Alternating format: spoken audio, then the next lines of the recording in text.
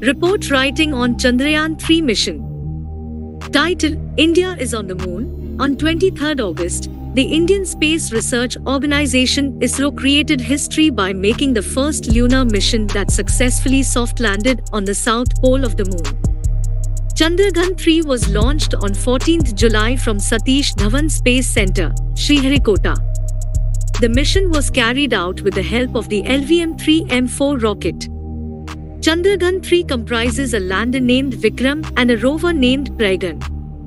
The Vikram lander successfully touched down on the Moon's surface at 1804 local time. Later on, the landing site was named Shiv Shakti Point. After the successful landing of Vikram, the Pragyan rover ramped down and started moving on the Moon's surface.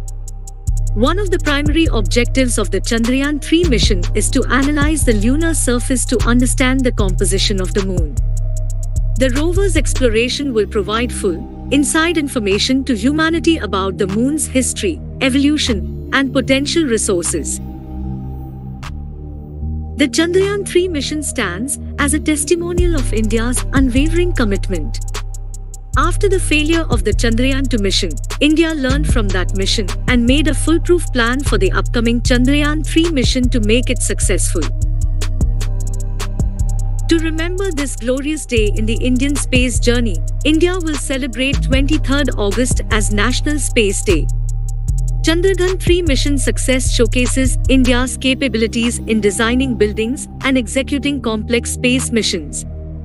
Chandrayaan-3 mission success will be a source of inspiration for aspiring scientists, students, and space explorers. Thank you for watching. Please subscribe for more videos like this.